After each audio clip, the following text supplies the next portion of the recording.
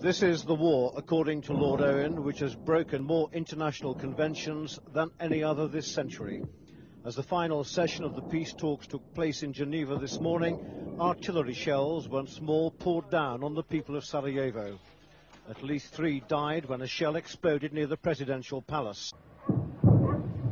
Serb gunners have all but ignored a plea from the UN to observe a holiday truce.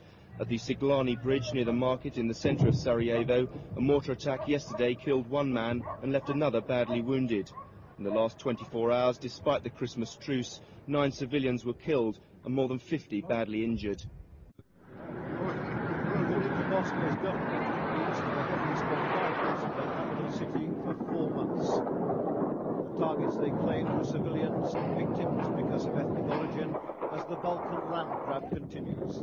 The Serbian shelling of this besieged city is now threatening to end the peace talks in Geneva. It's perhaps of little comfort to the victims of this war that the men who lead their armies are the ones in neutral Switzerland negotiating peace. Colin Baker.